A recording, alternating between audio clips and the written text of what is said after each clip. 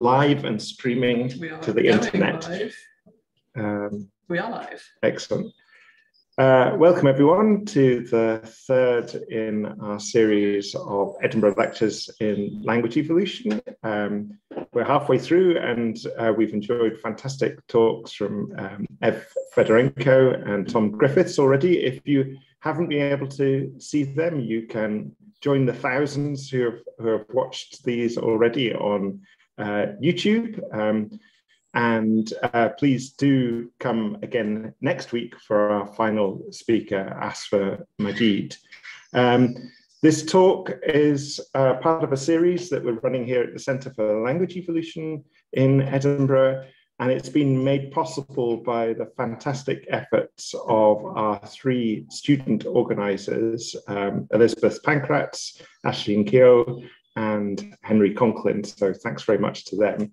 And I'm going to hand over to Professor Kenny Smith to introduce our first speaker. Not our only speaker today, not our first speaker, sorry. Thanks, Simon.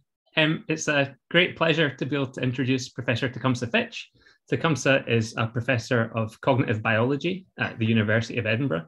He applies the comparative method from biology to studying the evolution of speech, language, and music, obtaining insights by comparing anatomy and cognition across a wide range of species. So I think Tecumseh has been a major figure in the development of evidence-based, rigorous study of the evolution of language. So as you may be aware, historically, and actually until quite recently, language evolution has been slightly dogged by kind of overly speculative, ungrounded approaches. Tecumseh has led the way in demonstrating how, with a bit of careful thinking and a bit of methodological ingenuity, we can make our theories precise enough to generate testable predictions, then actually generate evidence to evaluate those theories, and in some cases reject quite well-known claims in the literature.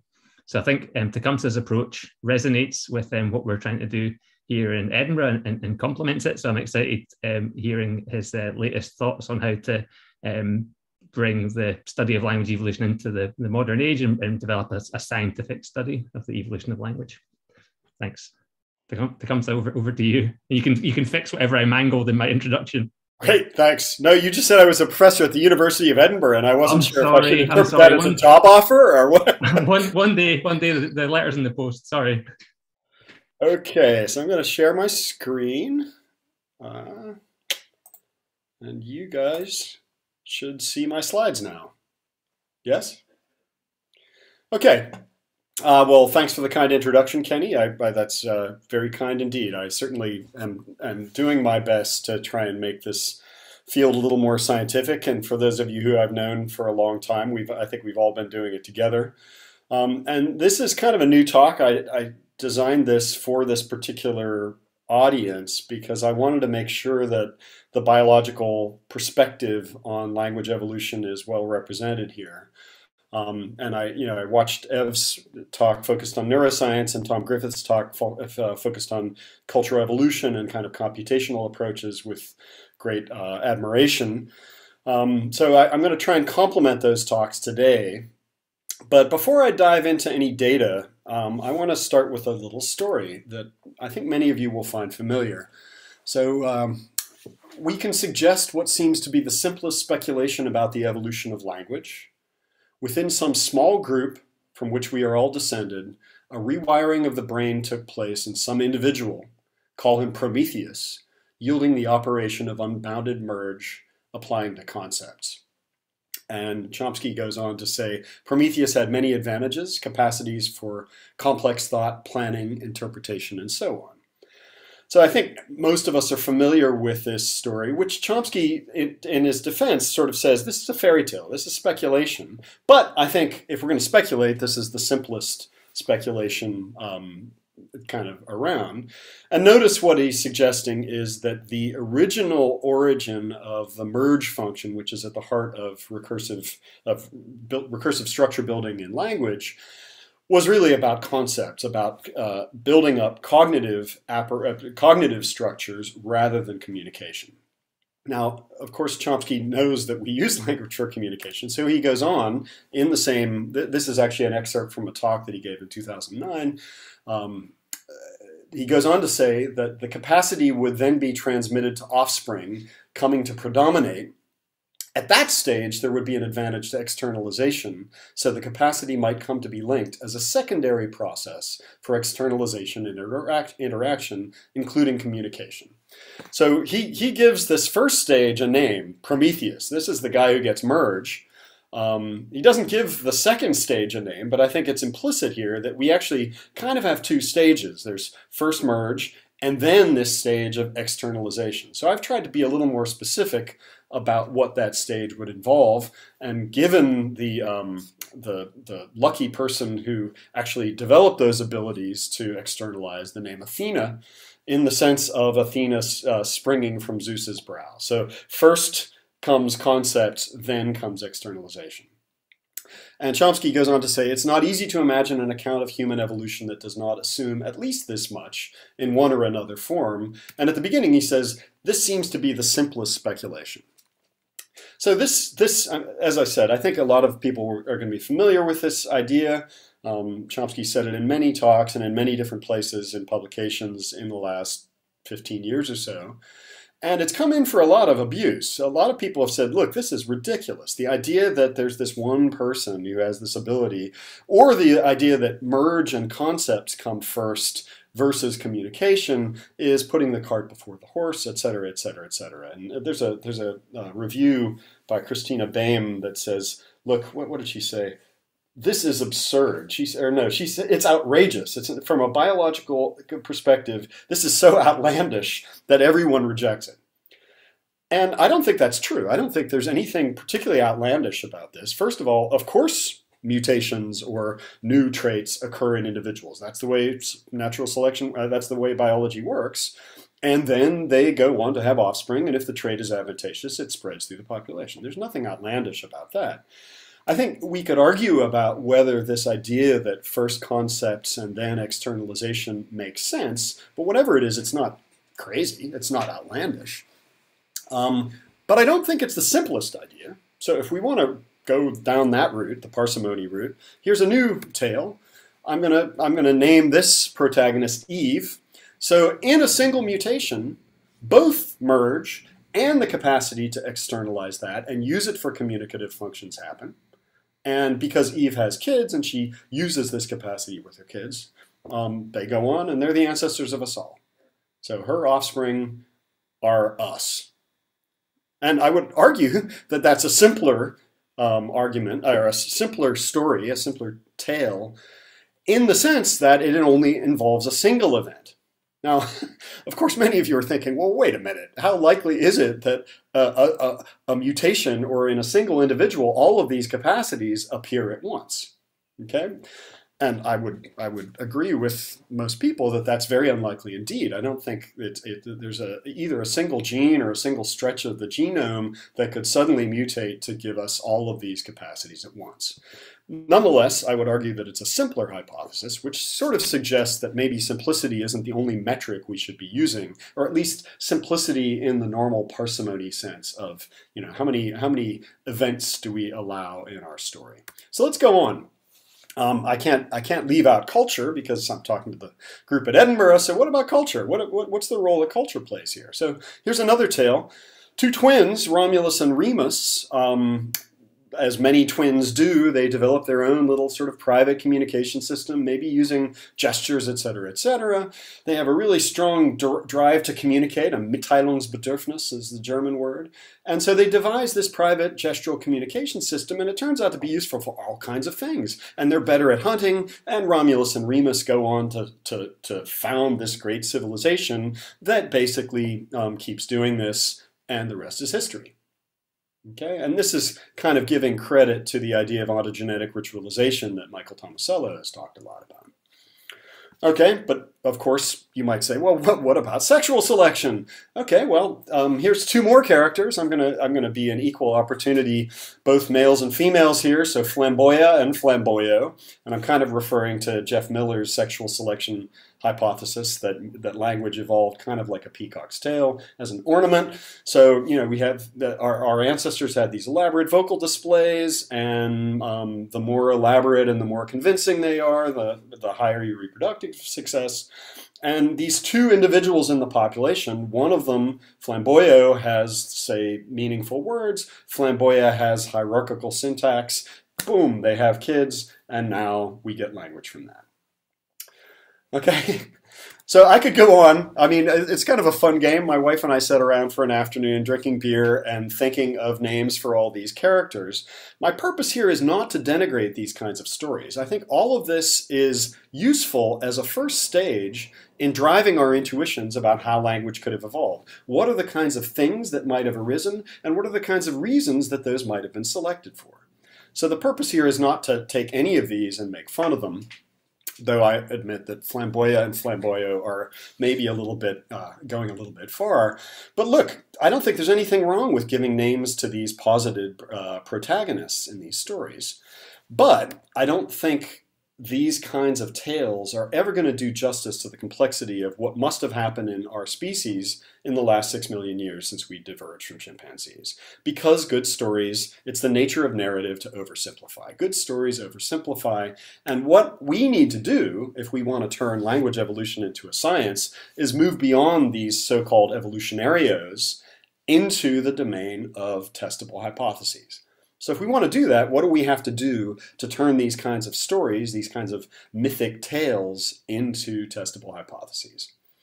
And well, and there's no simple answer to that. I think it's going to take a lot of work. It's not something individuals do. It's something that we as a field need to do. And it requires a certain amount of discipline on our parts. But I think it is possible. And that's what I want to argue for the rest of this talk. So again, we want to move, not say no to evolutionarios. Those are great. They're great over beers to develop our hypotheses and maybe explore possibilities that we wouldn't have otherwise thought of. But the next step is to turn them into something that's concrete. And as I've already suggested, the idea that one of these stories is simpler than the other, you know, you might argue, your intuitions might say, hey, I like culture, Romulus and Remus are my guys, or hey, I think sexual selection could do it all. It works for birds, why not Flamboyant and Flamboyant? But our intuitions or a metric of simplicity are very unlikely to resolve this story.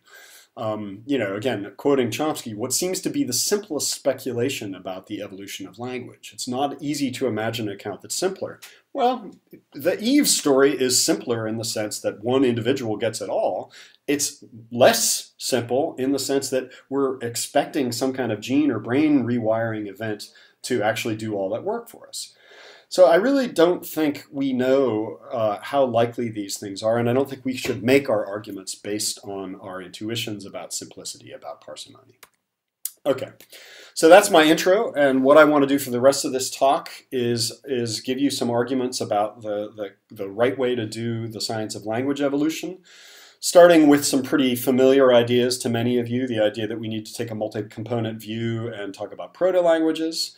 I want to say some words about reconciling biology and culture, and this is partly in reaction to many conversations I've had with Simon, but also to some of the things that Tom Griffiths said in his talk.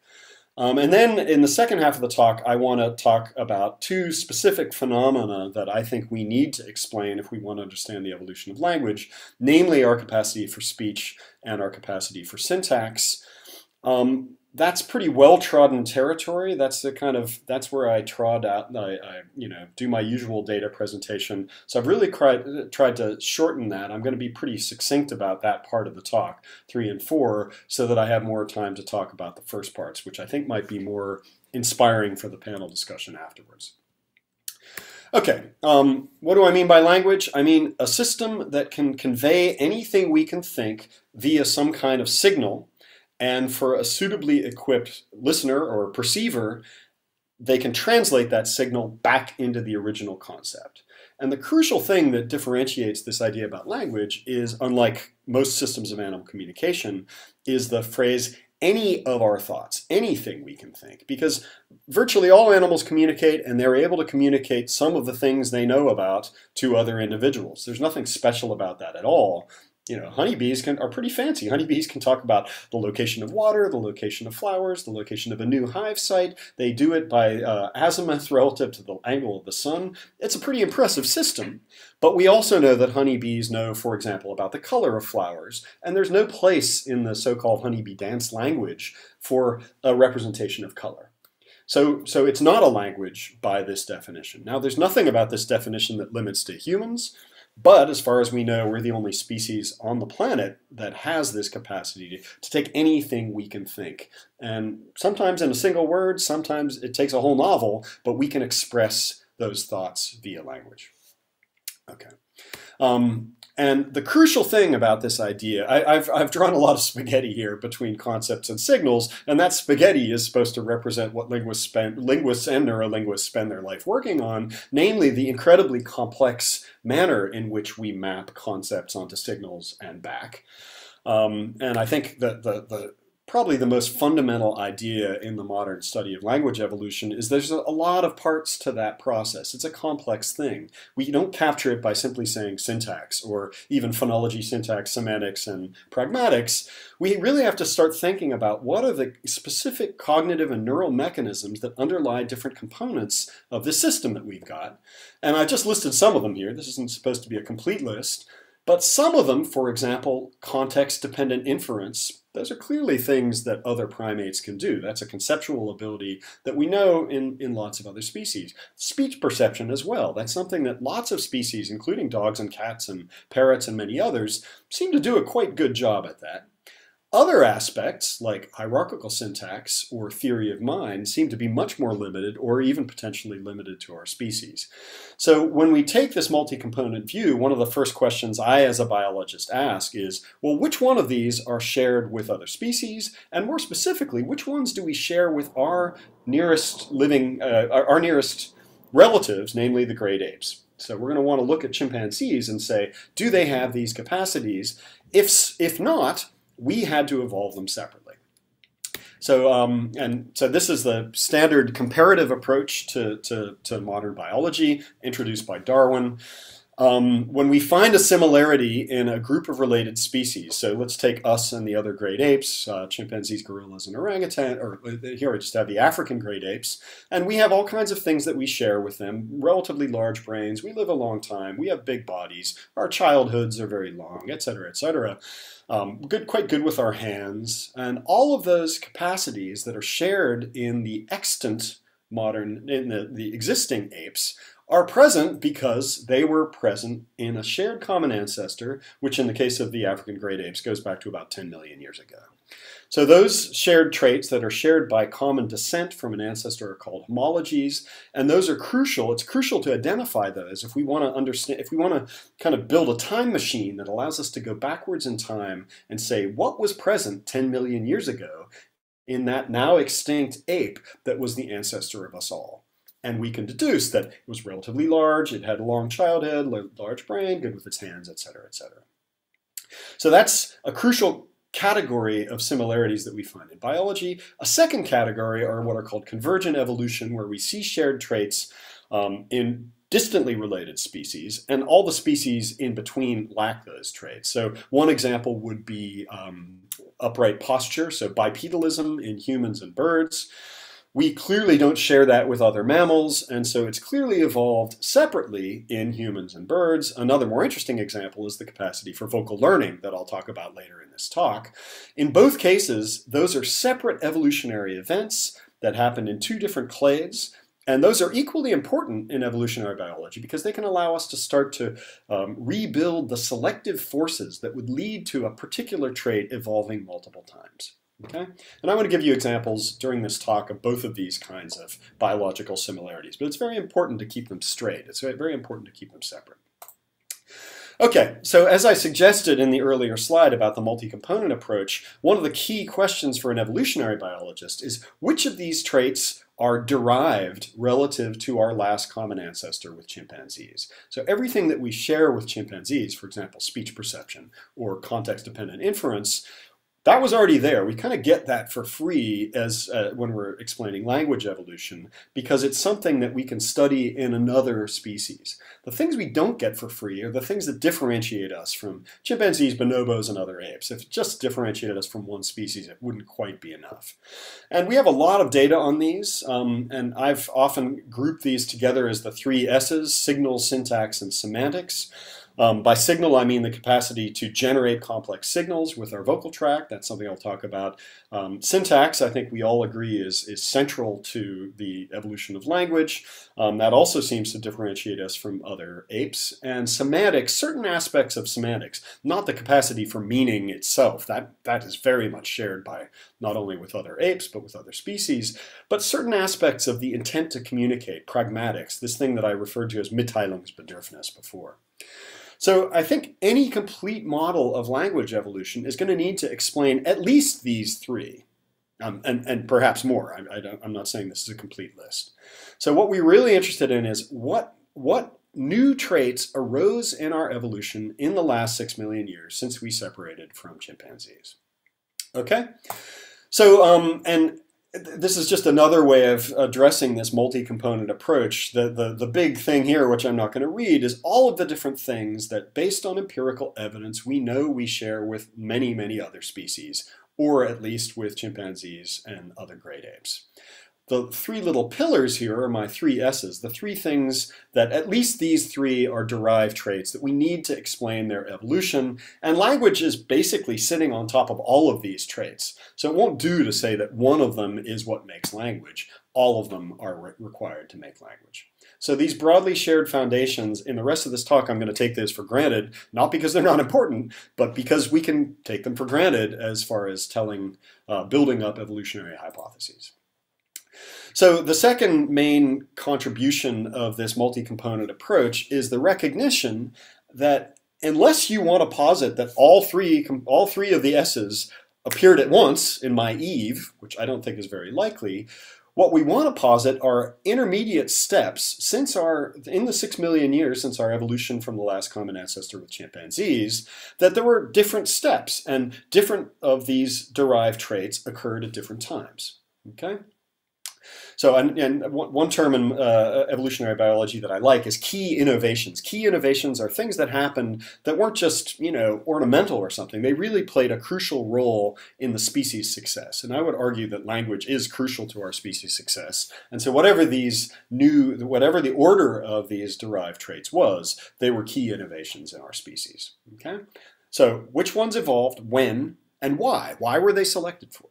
And that's really what these evolutionarios that I started off with are gesturing towards, but typically only gesturing towards one or one or maybe 2 parts of this big story. So in my book, in my 2010 book, I go into a lot of detail. I have a chapter about each of the 3 big proto-languages that people have been talking about for the last 100 years. I'm not going to go into a lot of detail here, but one of the most obvious is the idea of lexical proto-language, which Derek Bickerton, who sadly passed away recently, he was a big proponent of that. And here the idea is pretty simple. First we get words that have meaning, and then we get syntax afterwards. Bickerton doesn't really talk about speech. He doesn't worry too much about when speech occurred. Michael Arbib and many others have been proponents of a gestural proto-language, where the first thing that happened was actually we expressed ourselves using gesture, communicative gestures, probably got syntax and semantics in that context, and then speech was a late arrival on this scene, according to the gestural proto-language. And then my kind of personal favorite, because it's Darwin's idea and also because I'm a musician, is the idea of musical proto-language, which many people find very non-intuitive, that originally what happened is that we evolved the capacity for song, not semantic words, and that essentially words and syntax congealed out of these songs that our ancestors were making. And again, I'm not going to try and defend this hypothesis here. I just want to show this as an example of a potentially non-intuitive, but nonetheless, I think if you work through it, quite plausible hypotheses. Now, another way of looking at these different hypotheses is that each one posits one of these 3, a different ordering of these derived traits of the language capacity. So, for example, here's the gestural proto-language, with speech last and semantics and syntax first. Here's the lexical proto-language, speech kind of you get for free, so then comes semantics, syntax comes last. You get the idea. So I think a crucial way of ordering these different models of proto-language is by asking, all right, what are the crucial ingredients? When did they evolve? And what was the selective scenario that led them to be selected?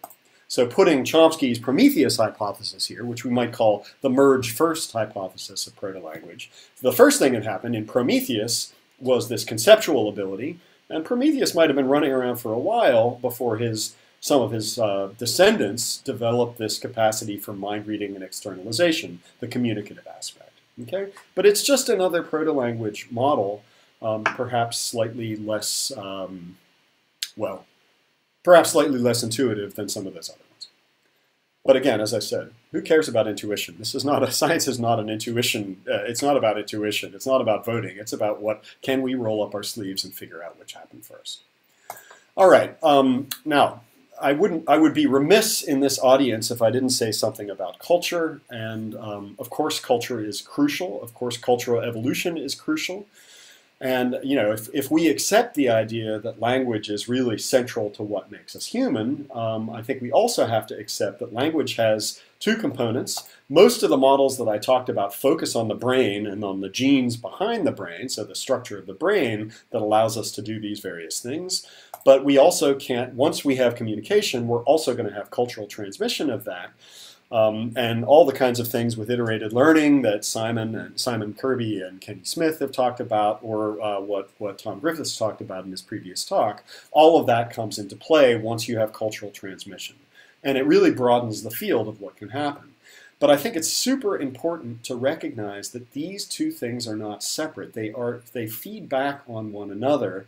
And this is, Kevin Leyland is perhaps one of the biggest proponents of this, but Boyd and Richardson have been saying the same thing. Once you've got a culturally developed phenomenon that plays an important enough role to play a selective role, that's going to feed back on brain structure. It's going to feed back through normal natural selection, back into the biology.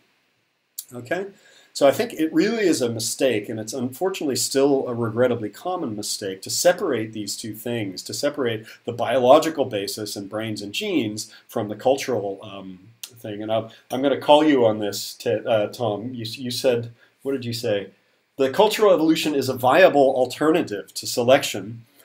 Maybe if you're looking at a pretty small time scale, but I think if we're asking questions about this long time scale over 6 million years, I think we can't assume that those are alternatives. I think we have to assume that those are closely intercalated and that the cultural environment of humans has played a crucial role in how we've been selected over the past couple million years. So that's why I put this feedback loop. It's a loop between biology and culture.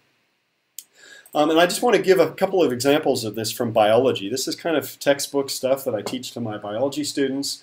But I think it needs to be emphasized in modern cognitive science, because we too readily fall back into this nature versus nurture, this distinction between culture and biology. And I think back to the original founders of ethology, we know that that's not the way it works. And I think we really need to move beyond nature versus nurture. And I think the catchphrase that should replace it is instincts to learn. So it's a fact that learning happens not just in our species, but in lots and lots of other species. Lots of species are actually quite good at learning and do amazing things, and they also learn from each other, so they show social learning. So we can't ignore that. We also can't assume that the fact that learning happens is some kind of counter-argument to any innate biological basis for that learning, or specifically for language. So, the old idea, goes back to the big debate between the behaviorists and the ethologists back in the late 50s, through the 50s and into the 60s. I have Skinner and Lawrence here as illustrations. Skinner was all about learning, as was American psychology for a good chunk of the 20th century. And Lawrence and Tinbergen and all the founders of ethology were really focused on instinct, because they were amazed by what young animals can do right out of the egg or right out of their mother's womb. And, you know, there was this big debate, and it was kind of resolved by about 1963 by Tinbergen recognizing that, look, these are not alternative explanations. Both of these are part of the story. But I want to give some examples on how, from a psychologist's point of view, of how this kind of went down. And hopefully a lot of you have heard of John Garcia, who was a student of Skinner's, a devout behaviorist himself.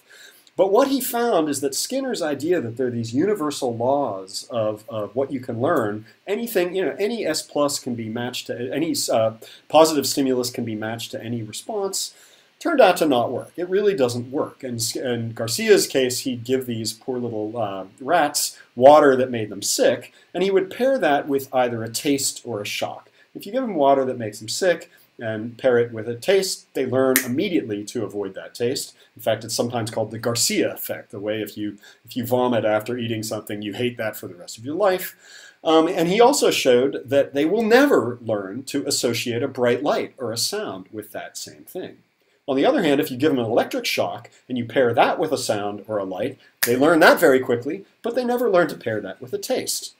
Okay? So what Garcia showed in this a rigorous Skinnerian environment in the Skinner box is that we have strong innate biases on what we can learn. This is what Tom Griffiths was calling, this is what biologists call these inductive biases that are so strong in our learning that sometimes they can just override data.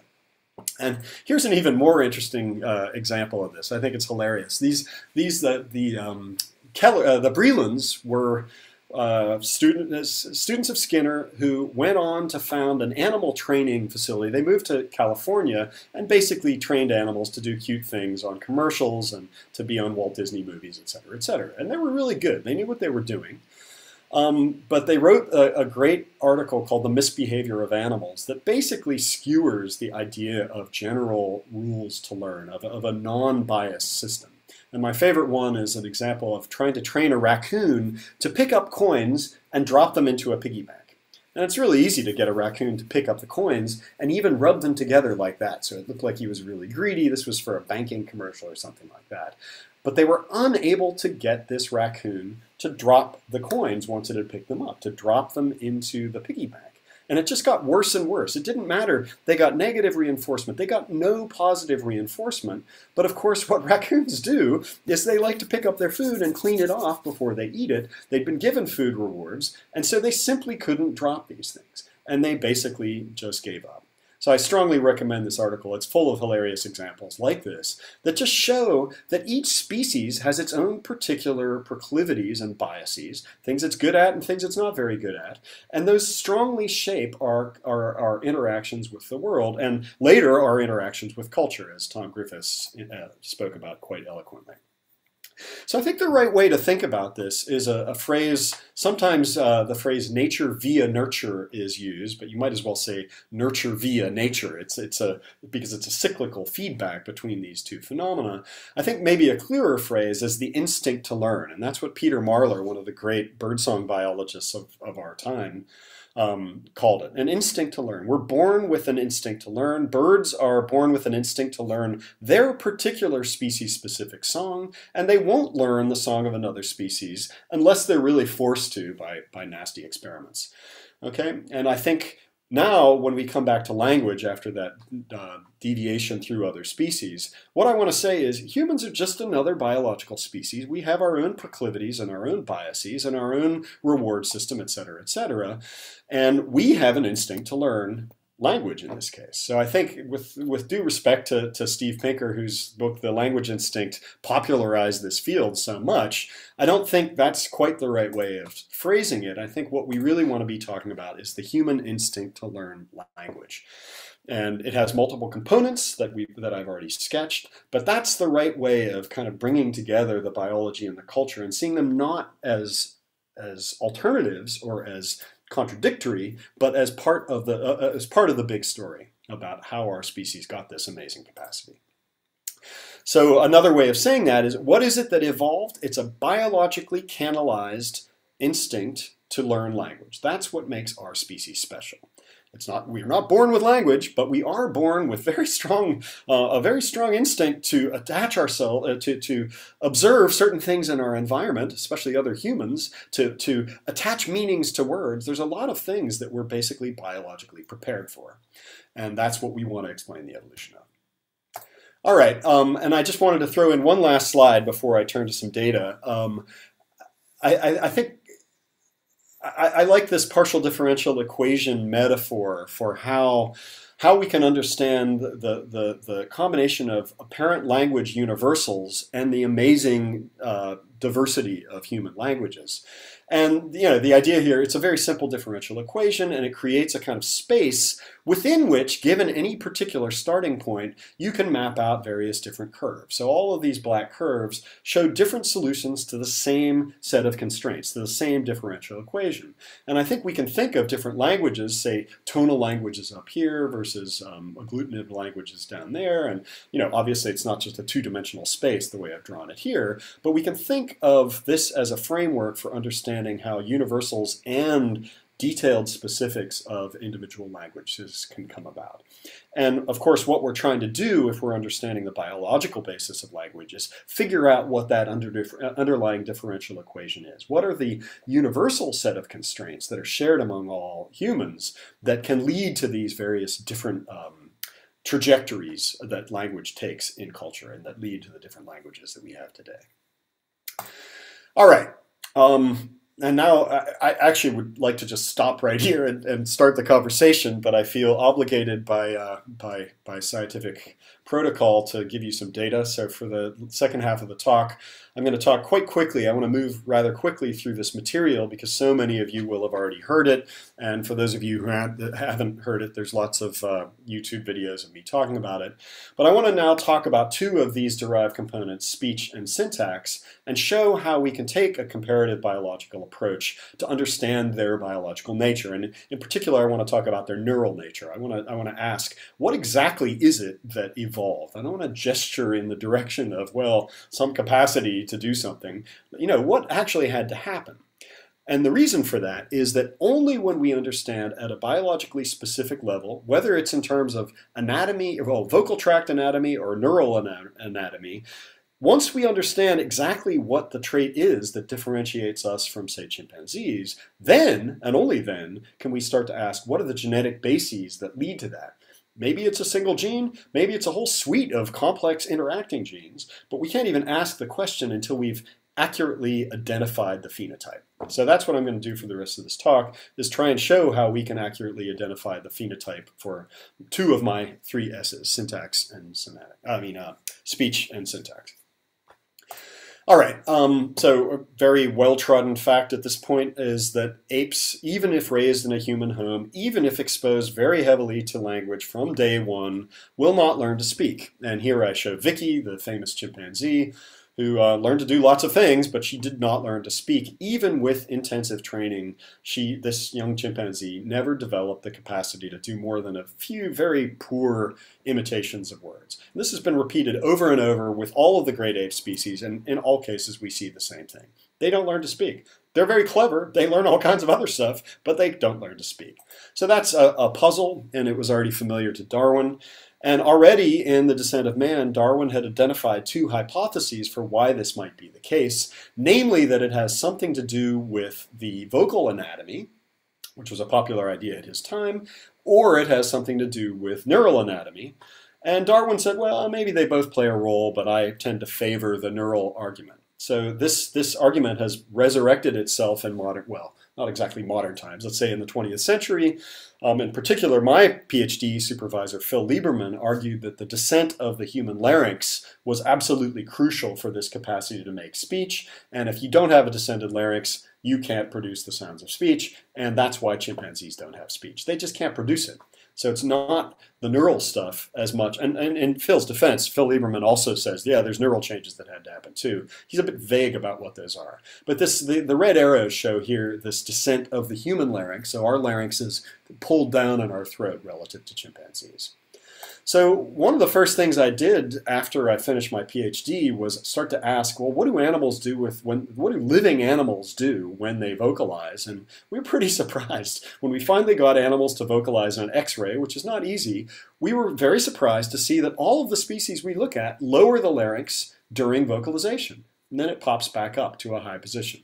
So this high position allows most animals to breathe through their nose and swallow at the same time. That's something that we adult humans can't do. So let's look what happens in a dog as it barks. So you're going to see the larynx right here. You'll see that there's a sealed passageway to the nasal passages between the trachea and the nasal passages.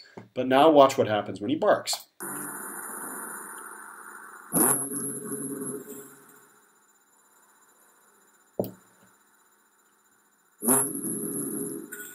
So what you're seeing here is a massive descent of the larynx that happens every time every dog you've ever met barks. This is not a particular thing about this dog. Descent of the larynx is a typical mammalian trait that happens during loud vocalizations. Okay? So I note the date here. I published this in 2000, so 22 years ago. And at this point I thought, okay, argument over. Descent of the larynx cannot be the crucial thing that explains why we have language and chimpanzees don't. But partially spurred by a Simpsons show where Homer gets a monkey and it can't talk because its larynx isn't low, I thought, you know, come on, I've got to do something more than this. And so more recently I set out with Asifa Majid and Bart de Boer to do this in a rigorous fashion. Lieberman had based all of his models on what monkeys could or couldn't do on dead animals. So basically taking a dead monkey and kind of making some estimates of the vocal tract shape and what it could do. What we did was Asif had some monkeys that were trained to vocalize and sit in a chair, and we could use X-ray to see what they do. And this is this is a grunt vocalization from this monkey. And I hope you can see there's that same little movement of the larynx pulling down, just like in the dog. It's a little bit quicker. But what we did was we got all of the different vocal tract shapes that these monkeys could do. 100 different shapes. We hand traced them. Whoops, where is that? We hand traced them. And then we use those as input to a model that Bart de Boer built. And once you have those vocal tract shapes, it's quite easy actually to do the acoustics and figure out where the formant frequencies would be. So what this allowed us to do was show what the formant space of a monkey would be based on actual data, not based on a dead animal and our estimates, but based on what it actually did in the X-ray. And here's the original. So the red triangle is the human vowel diagram, and this blue triangle shows what Lieberman's original 1969 estimates of what a monkey could do, and what we found, the actual formant space of a monkey is out here. And now you can see it doesn't overlap exactly with a human space, which isn't surprising. They're not exactly like us. But they were able, this model could produce 5 very easily discriminable vowels, and essentially to us that shows that it's not the vocal tract anatomy that keeps a monkey or a chimpanzee or indeed a dog or a pig from being able to talk. So that leaves us to Darwin's second hypothesis, something about the brain. And again, this is pretty well-worked territory. There's an old hypothesis that goes back to the 50s that what makes the human vocal tract or vocal tract control special is that we have direct connections from our motor cortex onto the neurons that control our larynx and our tongue and our lips. And those are not present in most animals. I've shown a cat here, but that's the typical situation in mammals, is that these connections from the cortex have to go through intermediate neurons in the brainstem before they get to the actual motor neurons. And we know that in humans and a few other species, there are direct connections that bypass those middlemen, those intermediate neurons. Okay? Now, originally, that idea came purely from humans. It was only based on an N of 1. And here's where repeated convergent evolution becomes one of our best friends if we're trying to understand the biology of this stuff. Because if there are other species that can do vocal imitation, they should also share these direct connections. And it will come on as no surprise to you to know that, yes, indeed, unlike chimpanzees, there's plenty of species that can imitate speech. I'm just going to give you 2 examples. This is an Italian-speaking myna bird. Buonasera. Come stai? That's me in the background trying to get him to speak Italian. Come stai? Come stai? Buonasera. Buonasera. Buonasera. Buonasera. So pretty remarkable. Stick this bird in the corner of a bar. I mean, it was literally in the corner of a bar, and it picks up the local language, Italian, with a better accent than I have.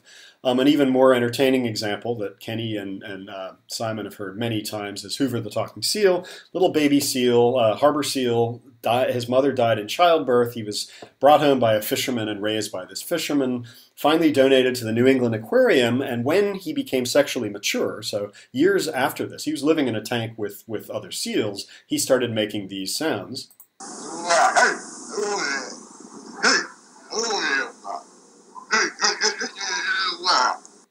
Now, I hope my sound on Zoom is working well enough that you can hear. He's going, hey, Hoover, hey, yeah, and then he says, get over here, come over here, something like that. It's a little bit clearer in this one. So get over here, with the nice Maine fisherman's accent. So again, pretty remarkable example of an animal just picking up from its environment the sounds of its ambient environment, in this case, human speech.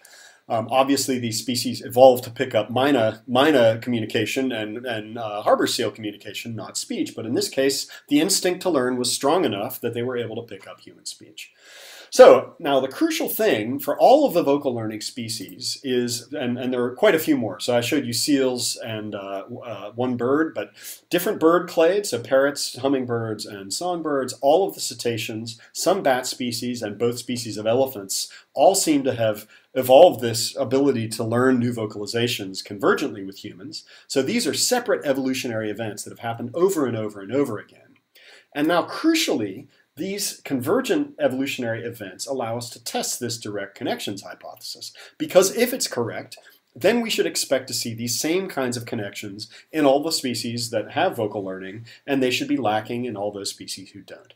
Now that hypothesis has only been tested in birds, but in this case the prediction is upheld. So all three vocal learning clades have direct connections from the bird equivalent of motor cortex onto the neurons that control their voice box, the syrinx. Okay, and chickens and hawks and seagulls that aren't vocal learners don't have these connections. Okay, so I think this is a nice example, and of course there's it's a pretty hot topic right now. I think we're going to be hearing about seals and bats very soon. But again, we have 3 more data points in addition to the human one that uphold this prediction. And I think this is a nice example of a specific neural hypothesis that can be tested using the comparative approach, using convergent evolution. Now, of course, one of the beautiful things about songbird vocal learning is that it also opens an arena to start talking about animal culture, because we know that because birds learn songs from each other, it's basically passed down over multiple generations, and songs change so that we see, for example, in songbirds in Europe, we see dialectal differences between the songs in Edinburgh and the ones in France and the ones here in Austria. So this is an example. I think it's perfectly reasonable to call this animal culture. And these are, again, pretty well-studied phenomenon. And we can even study how innate biases interact with learning to very rapidly, the kind of sort of weak biases that Simon and Tom Griffiths talked about in his last talk, and Simon Kirby has talked a lot about, can lead to something quite reminiscent of normal song in a relatively short period, in 3 or 4 generations of cultural transmission. So I think, again, this is where the convergent evolution in birds provides a really powerful tool for understanding this aspect of our biology. All right, so I hope to have convinced you with the speech example that we can use comparative biology to not just develop hypotheses, but also to test them using living species. Let's not focus just on fossils or on dead animals. Let's look at real living species and test these hypotheses. So I think this is a pretty clear example of a clear and well-tested specific neural hypothesis. So now in the end of the talk, I want to turn to syntax, and I want to check how I'm doing for time. Good, I'm good. Maybe I don't have to rush quite so much, so because I have to be careful here, because I know Ev Fedorenko's in the audience, and she'll probably assassinate me if I say something wrong. And I'm sure we're going to disagree at the end of this, but that's part of the fun of giving a talk like this. So I want to, the second derived trait that I want to talk about is syntax, and I think we all know that. Sign language exists, so it's not necessary to have speech to communicate linguistically. We also have written languages. So look, language is possible without speech, clearly. language is not possible without syntax, because if you don't have a way of combining whatever your basic units are into complex structures, you're never going to have that capacity to express any of the thoughts you can think. So somehow we need a matching between our conceptual structure building capacities and our signal building capacities, and syntax is exactly that link. And again, we all know that chimpanzees can't speak, but we also probably all know that chimpanzees are much better at communicating linguistically if you give them a sign system using their hands, or in the case of Kanzi, who we see down here at the bottom, who's probably the most sophisticated example, both a combination of hand gestures and a keyboard that he can press. And each of these little keys here has a specific meaning. They mean all kinds of things: fire and grapes and apple and tickle and basket, etc., etc. And Kanzi can use these it's called Yerkish. You can use the Yerkish keyboard combined with gestures to be quite clear about what he wants. Now, Kanzi usually uses this to make imperative statements. So he does a lot of, tickle, gimme, or apple, gimme. But he uses a specific two-sign syntax where he pushes on a noun and then puts out his hand to say I want. So something like a noun-verb combination. So I think it's quite fair to say this is a consistent and, it's a consistent two-word syntax, or something like two words, two morpheme syntax. But that pretty much is the top. That's pretty much what the best animal example, the best ape example that we have of syntactic communication can do. And it tops out at about the same level that a 2-year-old tops out. Okay? So what do we do different? What do we do that goes beyond what you can't do by just putting two things together? And I think the answer is pretty clear. It's that we build up complex hierarchical structures. That's what syntax is really all about. It's about putting words together into phrases that can then be put together into larger phrases. And here's a kind of classic example. Here's a embedded sentence. The boy who kicked the dog chased the girl. So, if I ask who chased the girl, well, we all know, because we're humans and we know language, that it's the boy. But Kanzi might very well look at this, hear this same sentence and say, look, it says the dog chased the girl. What do you mean the boy chased the girl? What's the boy have to do with it, right? And what we do in human language is we go beyond the serial structure to build up these complex hierarchical structures. And I think without that capacity, we would not have the free capacity to communicate anything we can think. And this is a simple sentence. Think about a novel. Think about even a paragraph of scientific argument, how complex all of those relationships are that are built up over a series of, say, 10 or 100 words. Okay, and that, to our current knowledge, is something that goes beyond anything any other animal species can do. So clearly a derived trait. It's not the syntax is derived, it's the specific type of hierarchical syntax is derived. So how do we approach this? If we agree that this is one of the key derived traits in human language, how do we go about characterizing this? And I think we need to take a dual-pronged approach. I think we need to be computationally explicit about what's really involved, and I think we also need to be neurally explicit about what specific brain regions or circuits are responsible for this capacity. And I think if we don't have both of those, I don't think we can do the neural work if we don't have a clear computational model. So one of the models that's been pretty, it's pretty famous nowadays, more in computer science than in linguistics, but it was originally developed by Alan Turing and then augmented by Noam Chomsky, is what's often called the Chomsky hierarchy. It really shouldn't be called, Chomsky hates that. He says, it's not my hierarchy. Let's call it the formal language hierarchy and not the Chomsky hierarchy.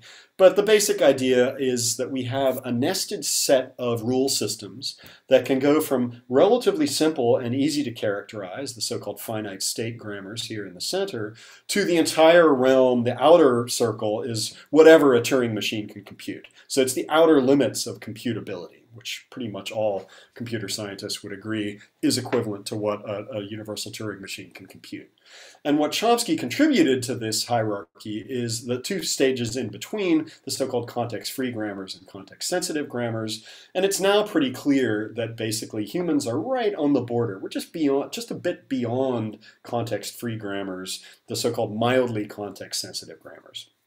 And I'm going to assume that many of the audience members are familiar with this and not go into a lot of detail about what exactly we mean here. What this computational hierarchy gives us is a very abstract and mathematical formulation of a kind of roadmap for what kinds of computations we might ask about other animals. Okay, so if we know humans are here, we want to kind of know, okay, where are chimpanzees, and if they're not there, how do you get from where they are to where we are? So that's a body of work that I've been involved in for more than 15 years. So basically using artificial grammar experiments to test the capacities of various species to learn various kinds of grammars. And the state of the art when I finished this ERC, a little bit after I finished this ERC grant, was that we had very convincing evidence in quite a few species, not just chimpanzees, but other monkey, other primates, other birds, that lots of animals can do syntax at this relatively serialized finite state grammar level. So they can basically notice things about order, they can recognize when things change, they can identify grammatical and non-grammatical, they can generalize to new stimuli, etc., etc. So, and there's some reviews listed here if you want to see the evidence behind this statement.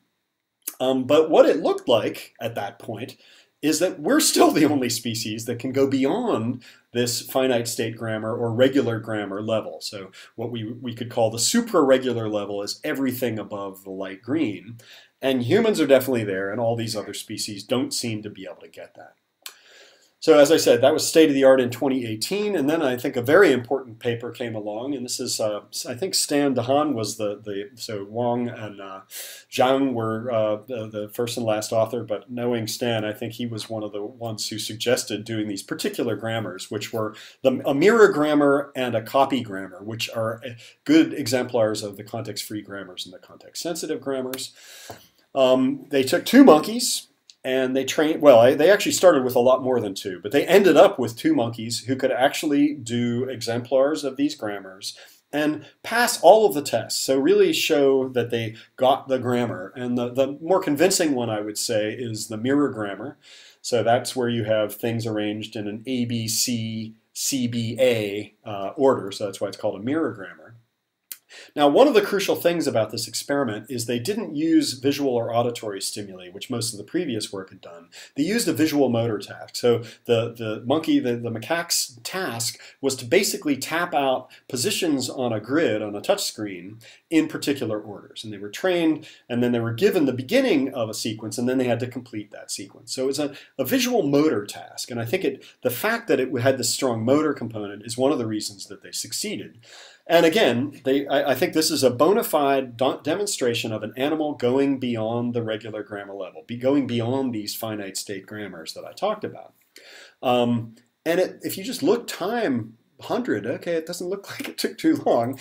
Well, actually, what each of those numbers is 800 trials. Okay, so in order to reach the criterion, we're looking at 80,000 to 160,000 trials of training before the monkeys actually reach the criterion. So we're talking about several years of these monkeys' lives, every day, working on this touch screen to actually make it to the point where they could pass these tests. As I said, a bunch of monkeys dropped out. Okay, now, so yes, animals can, or at least one monkey species can do a super-regular grammar, but it's very, very hard. It's not something they would ever learn in their natural environment. They don't have the reward structures or the proclivity to do this. Their innate biases are all in the wrong place. So what I really like about this paper is they also did the same experiment. Now they brought in touchscreens to preschoolers, and they let kids do it. Same grammars, same task. They didn't give them food rewards. I think, well, maybe they gave them candy at the end. These kids learned it in 5 demonstrations. So same mirror grammar, copy grammar. Preschoolers can do this with on average, five training trials. Okay? So what we have here, we could argue, is this a quantitative difference or a qualitative difference? I think from an evolutionary point of view, it's a qualitative difference. It's something that any preschooler is going to pick up. It's so easy that as long as they have the right data, they're going to get this. Whereas any monkey in anything like a natural monkey environment is never going to get it. So it is essentially a qualitative difference. But what I think it opens the door to is, so it's beautiful for biology. We don't like it when things are hard, fast, binary, black and white distinctions. But it really illustrates that humans are really good at this. And so I want to end by talking about my hypothesis for what is really involved here. So that's a kind of computational behavioral perspective. And I want to end with some speculations about what underlies this neurally. So first of all, the hypothesis. I call it dendrophilia because remembering that tree structure that I showed you at the beginning, the idea is that humans love trees, that we have an innate inductive bias. We have an innate instinct to learn tree structures, to infer tree structures in our environment. Now, according to this hypothesis, it's not limited to language. It's equally true in music, and we know now that we can do it in visual domains as well. So this is not something that's only true of language or only true of sound sequences. It's a general purpose capacity, so it's multi-domain.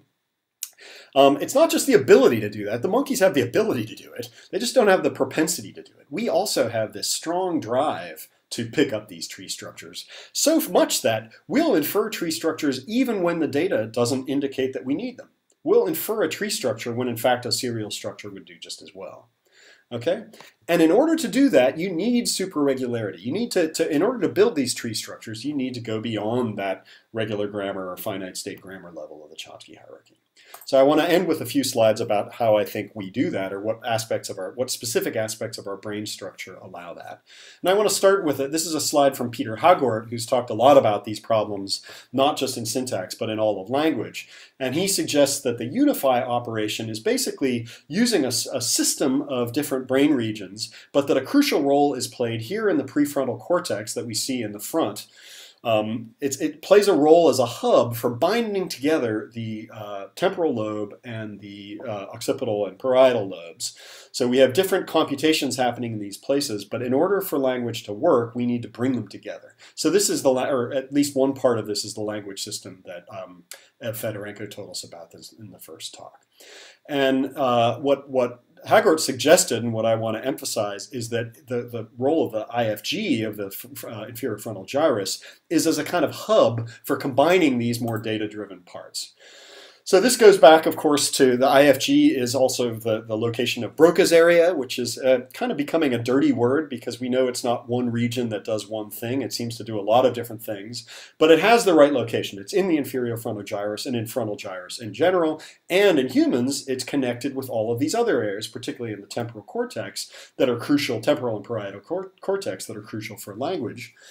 And so what I want to suggest, to be specific, is a neurocomputational hypothesis that Broca's, or let's call it IFG, plays the role of a stack in computer science terminology. Its biological role is to basically hold intermediate results of the computations that are done in other distributed parts of the language system.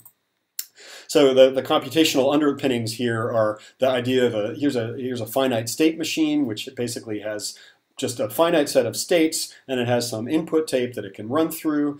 All you need to add to that to get something that's super regular, to get a context-free grammar, is a push-down stack. And this is a very limited form of memory that can only store results in a particular order. So it's really good at doing things like this mirror grammar or center embedding.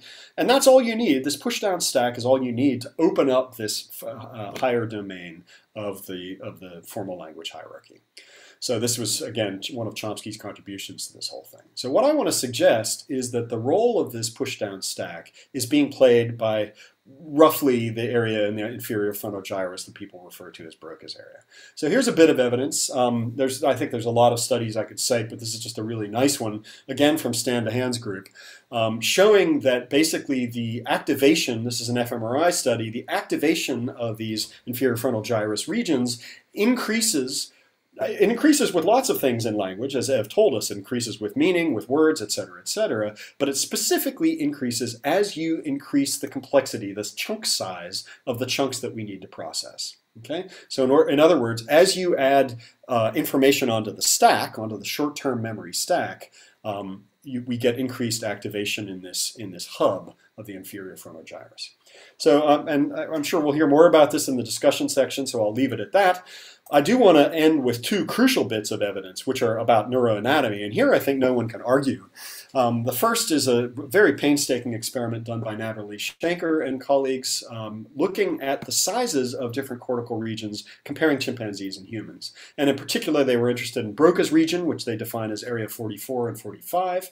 And what we see in this is the factor by which the human area increases. So just start with V1. So down here, V1 has only increased by less than twice. It's only twice as big in humans as in chimpanzees.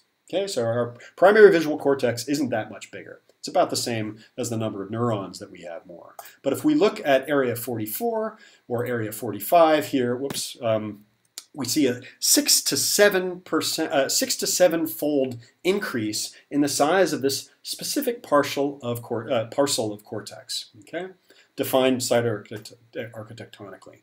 Now, the only region that even compares is another frontal region. That's area 10. It's unfortunately based on a single N of one chimpanzee and one human. So I'm not sure how seriously we can take that. But this is consistent with the idea that there's a general expansion of frontal cortex, but a quite specific increase in this particular area of BA 44 and 45.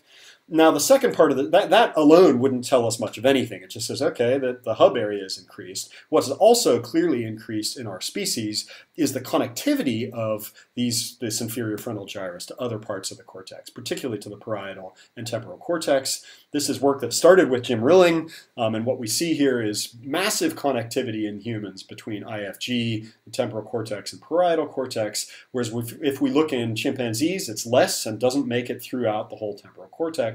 And in monkeys, this so-called arcuate fasciculus is almost not even present. It's so small that you can barely see it. Okay, so again, it's not an absolute difference. It's a relative difference, but there's been a massive increase in the connectivity between these different regions, the different components of what Ev called the language system. Okay. And here's just another confirmation of that using totally different methods, but also comparing macaques and humans. This is a paper by Roger Mars showing, and what red shows is the areas in which the connectivity of the human brain deviates the most from that of a macaque. And again, we see IFG and this entire swath of temporal cortex that the arcuate fasciculus goes into, that entire swath has massively expanded. So I think, again, these are two facts that we can take for granted, that these parts of our brain have expanded. And now the million-dollar question is, A, what exactly are they doing? I've offered a hypothesis, but we can discuss that. And B, what are the genetic mechanisms that underlie those? Okay? Yeah, so there's my hypothesis. Again, I think I've said it pretty clearly. This stack in our IFG has greatly increased in size and connectivity. That's what gives us our capacity to build supraregular structures, which underlies this biological dendrophilia, this love of tree structures that we exhibit not just for language, it's crucial for language, but we also do it in music and architecture and lots of other places. Okay, that's my hypothesis. One other thing I guess I'll just jump right to the conclusions because I think I'm out of time. Yes, I'm over time. So general conclusions. To go beyond evolutionarios, we need specific hypotheses. We need testable hypotheses. It's great to tell stories, but we need to be specific about what changed in the brain to give us merge or speech or syntax or what have you. I think we need to incorporate these innate biological differences between our species and others. That doesn't mean that language change or culture isn't important. It means that we need to see those as equal partners in the process of cultural evolution and biological evolution that our species went through in the last 6 million years. I hope to have shown you why we need to study a wide range of species. We can't just look at chimpanzees. We need to also look at other species if we want to test these hypotheses.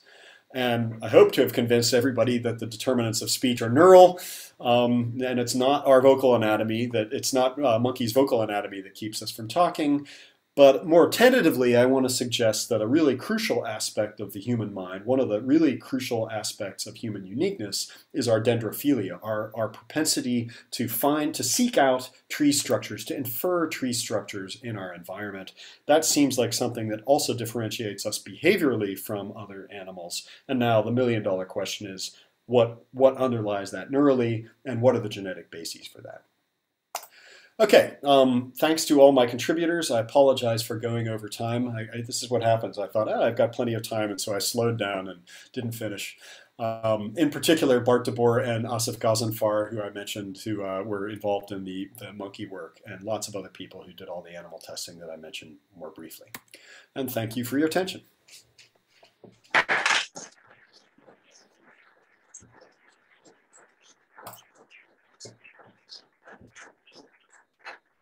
I hear this very muffled, sort of distant sound that I think must be applause. So thank you.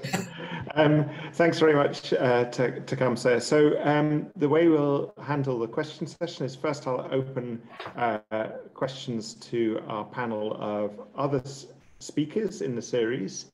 I'd encourage the audience online to type in questions to the Q&A and upvote questions that appear there that you're interested in hearing. After a bit of time with the panel questions, I'll open it up to the floor and read out the questions in the Q&A. So Tecumseh, you don't need to have a look at anything text-based. So okay. From our panel, who would like to go first? Ev. Yes. How predictable. No, sorry. So I mean, it takes me, thank you very much for the great talk. I want to emphasize that I thought this hypothesis of a domain general hub that supports hierarchical structure building across domains was a really cool hypothesis. This is in part a hypothesis that driven me to neuroscience and to get training with Nancy Kamush and others. I really wanted to find this hub. It just doesn't exist. Now, I think the kinds of things that people have found may well be compatible with some of what you're saying. Like, for example, we have a system that is greatly expanded in humans relative to other animals, which is a system that supports task planning, complex planning, goal-directed behaviors. This is a system that gives us fluid intelligence, the ability to solve novel problems, see complex patterns in data and things like that. I think that's a system that Tom is implicitly investigating. I think it's a system that allows us to think and reason about the world. Now, it could be that language and that system overlap, but it just empirically is not true. And IFG is not a natural enough kind to talk about it as a unit. IFG is an incredibly complex heterogeneous patch of cortex. And even though like in the 90s, when people started doing brain imaging, they talked about brain in terms of these very coarse areas, right? Superior temporal sulcus, inferior frontal gyrus, the cerebellum. Like over the last bunch of years, we have really moved towards what's now called precision fMRI, where we identify structurally and functionally distinct bits whose profiles are really, really very distinct. So I think like your dendrophilia story, I think it applies very much to this domain general multiple demand system that support and general thinking. It just so happens that that system is very distinct from language. Doesn't mean that they couldn't implement similar computations. They could well be. We have a paper in Current Directions in Psych Science with Corey Shane articulating that. But the implementation is not as a shared hub, it's as these parallel interdigitated networks. It's more of a comment than a question, I guess. Yeah, well, I mean, this is, of course, it goes back to the question I asked you right after your talk, which is, when you say complex planning, give me a computational definition of complex planning that takes the kind of complex planning that chimpanzees do and leaves it out, because humans are a lot better at complex planning than chimpanzees. But it's not like chimpanzees can't do complex planning. They can leave sticks. They have stones. They know where the stones are. They pick up nuts and bring them back. They knock things together. It takes a long time to learn. That's complex. It's culturally transmitted. It involves, conceptual structures that are pretty damn sophisticated. And, and of course, chimpanzees also have a Broca's area. It's just really small compared to us. So to me, it's not enough to say it's about thinking. And language is an example of thinking. Yeah, okay, I'm happy to accept that. So is music, so is art. But I want to be specific about what aspects of thinking changed between us and animals, because chimpanzees can think too, and so can macaques. We can all think. And so I think we can't really put our finger on what the neural bases or what and I think more importantly, to test these hypotheses, the genetic bases, we can't put our finger on those unless we're more specific about what that means. And I don't think, action planning, look, that's what the monkeys are good at. And chimpanzees are really good at it. Oh, so that's not, I think, yeah, sorry. You're not asking the question about what differentiates us. You're really asking a within human question about what differentiates language from music, from concepts, etc. I'm asking a different question. And I think in that case, I'm more interested in the forest than the specific trees that you've spent your career very nicely illustrating. And I don't argue against any of that.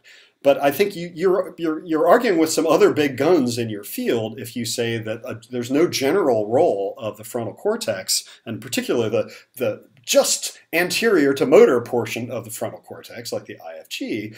If you're really saying there's no general computational role that plays a role in language and planning and music, etc., well, then you disagree with a lot of other people besides just me. Well, I don't mind disagreeing with people at all. I just go with the evidence, right? Like if you find that you have two nearby bits of cortex that show fundamentally distinct functional properties, differential connectivity to other parts of the brain, differential cell properties, well, they presumably are somehow different, right? If we see distinctions in nature, it makes sense to treat those distinctions as serious.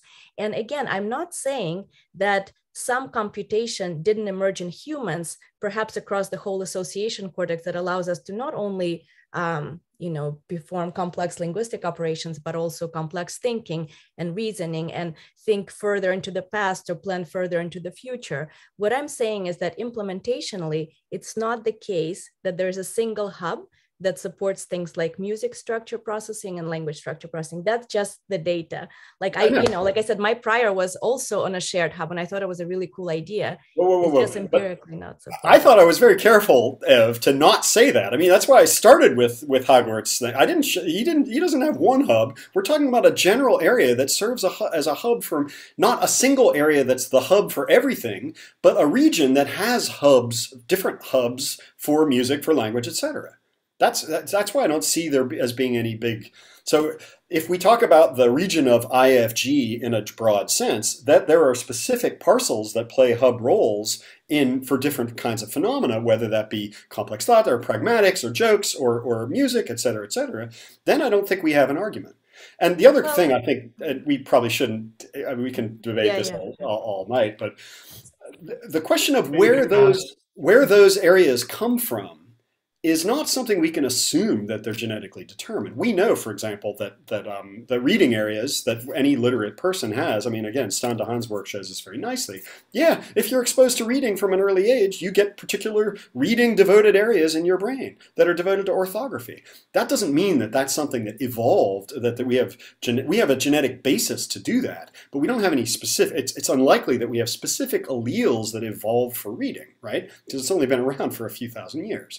So the fact that I see in an adult a parcellation does not mean that each of those parcels has specifically evolved for specific purposes. I almost certainly do not think that we have specially evolved machinery for language. I would be the last person to argue for that. One important thing to point out, and I'll stop there and we can continue the discussion at some next venue, is that a lot of complex thinking does not draw on prefrontal cortex. For example, reasoning about other minds, the most specific component of that system resides at the junction of temporal and parietal cortex in the right hemisphere. Nothing to do, and this is part of what you're saying is very complex, right? Thinking about what somebody else is thinking. That's Rebecca Sachs's work and many others since then. So it's not like all complexity in thought and other domains is linked to prefrontal cortex. I'll just leave it at that. I'm amazed. So theory of mind happens in the TPJ. That's a very surprising comment.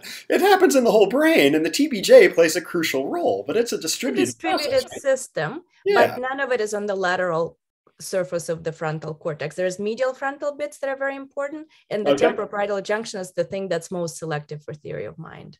That's all. I'm keen at this point to make sure we don't use up all. We actually do have limited time, so. Asifa or Tom, do you have something you would like to add? Sure. I just going right to the beginning of your talk, Tecumseh, when you were defining the unique aspect of human language compared to animal communication systems. And there's two ways to understand what you were saying, and I wasn't quite sure which you intended. So one is what distinguishes human languages is the productivity to generate new concepts or complex thought. The other was the notion of expressibility, that what distinguishes human languages is we can express any thought at all. Which of those did you intend? Well, you got me, because I think that's a crucial, central question. The degree to which our capacity to build complex conceptual structures is tied to our capacity to build complex linguistic structures is, I think, remains a big open question. So Chomsky's hypothesis makes it really simple. It's like, okay, you get merge, it's useful for conceptual structures. And I think it's true. If you got the capacity to build hierarchical structures, even in the privacy of your own brain, that could be selected for. But what we also know is that once we have language, once we as a cultural species have language, we're also absorbing the thoughts of others through language. And so we develop languages that can talk about certain things easily, and have words for certain things and don't have words for other things. And I think it's also indubitable that once you've got communication, that starts to inhabit our brains, that colonizes our brains, and it becomes very difficult in an adult human in today's world to separate concepts from conceptual structures from linguistic structures. So I can't answer that question, because I think we really would need. I'm surprised I'm surprised because that makes you sound like a Whorfian, which I wouldn't have thought you were. I'm not a Whorfian in the sense that I think language determines our thoughts, but I think a lot of our thinking is clearly influenced by what people have said. So, that to me it's not Whorfian. That's just a sort of statement of common sense that most of what we know, whatever. I know that Canberra is the capital of Australia, but I've never been to Canberra. That's not a conceptual structure that I built the way a monkey learning how to climb a tree or how to find a new thing. I didn't build that structure by brute force myself. I stole it from my linguistic environment. That our brains are full of those kinds of linguistically carried memes. I like the word meme myself. I think is indubitable, and that doesn't commit me to any kind of Whorfian. Our thought is purely determined. I certainly don't believe that, because I don't think, for example, my capacity to think musically is determined by my capacity to have words about those musical structures, for example. So yeah, no, I don't mean to be a Whorfian there. I do mean to just state the obvious, that language strongly influences human thinking in any normal modern human. But which came first? Whether the conceptual structures came first, or say syntactic structures, that's one of the. I think that's really one of the big questions. And all I will say is I think those are both plausible hypotheses, and I think our job as a field is to figure out how to test those. Does that make sense? Yeah, thank you. Tom.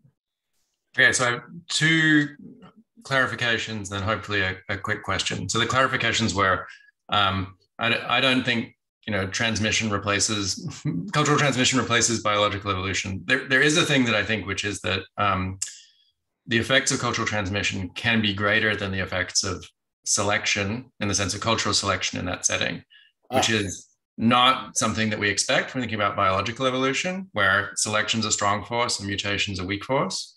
But in the cultural setting, you can have scenarios where mutation through transmission overwhelms even relatively strong selective forces. And that's why inductive biases are such a challenge in that context. And the second was the PDE picture that you showed. I think that particular example might be a little misleading in that you're getting convergence to a point. And the kind of convergence that we have in the sorts of models we were talking about is convergence to an equilibrium, which is actually a distributional equilibrium. And I think that gives you a better argument for the kind of idea that you're pushing for there. But one interesting thing is that you only get those distributional equilibria in the presence of mutation. So if you had just selective forces at work, they drive you to that sort of point. And so that's an interesting piece of evidence that something about, transmission processes is actually doing something interesting in the context of producing that diversity that you end up seeing. So the question was, I thought your stack hypothesis was fascinating. One kind of interesting point about stack, stack automata is you have this very specific constraint that it's a last in, first out structure. Right. And if you relax that constraint, so even if you're able to read anywhere in the stack, then you immediately get into the world of context sensitive grammars, right? That creates an automaton that has that capacity. And I'm curious whether you think that constraint holds and how you think that those results relate to the sort of mildly context sensitive horizon that you were talking about. Well, I mean, this actually goes back to what, that nice question, by the way. And yes, I agree with both of your previous points. I just like that picture. I mean, it's not the best model. The PDE is not the best model of the complexity of the human brain, obviously. So I think the idea that multiple stacks give you a huge amount more power than just having a single first in, first out stack makes a lot of is very biologically plausible when we think about the parallel structure of the brain.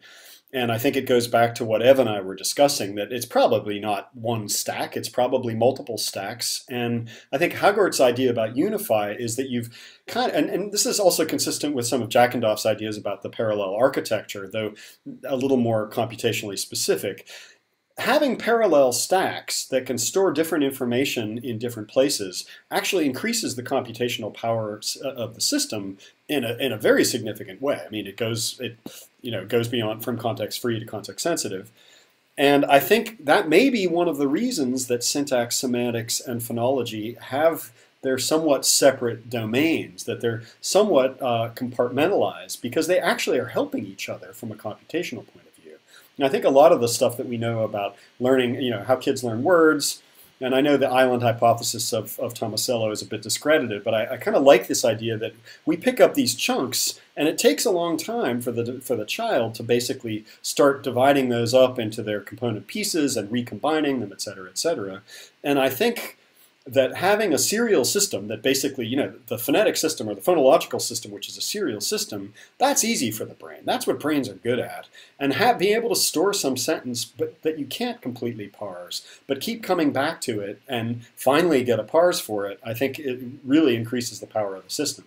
So I think that maybe a sort of multi-stack automaton might be part of the answer to how kids are so amazingly good at coming up with the right hypothesis 9 times out of 10 with a very limited set of data in a very limited amount of time. So we've only got a few minutes left. I'm going to see if we can get through some of the questions that are coming in over the tubes.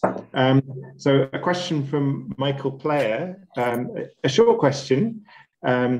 Is an instinct to learn language equivalent to an instinct to construct a language? Which I think is actually a pretty clever question. Mm-hmm. That is a clever question. I mean, my example of Romulus and Remus, my older brothers are twins, and there is this, it's a pretty standard phenomenon that twins do weird stuff and they develop weird little communicative things themselves. So, I mean, we also know that a human raised in complete isolation will not develop language. So I think you need at least some communicative interaction, but the degree to which that can kind of bootstrap, once you've got this instinct to learn language, that it also, obviously it's combined with the expressive power, that can bootstrap pretty quickly into something that you might want to call a language, I think is a very plausible idea. I mean, if you look at Olga Fayer's bird experiments that I mentioned briefly, it's amazing. So basically, they raise these birds with no input, and the first generation produces squawks, nothing that sounds like a zebrafinch.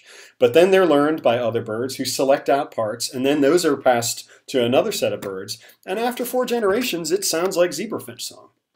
So it's I think the idea that this can bootstrap, once you have these strong innate biases, that it can bootstrap into something you'd call an actual language. Because those zebrafinch, it's a new song. It's a brand new zebrafinch song in the history of zebrafinches. So I think it's quite plausible that those two go hand in hand. Thanks, Kenny.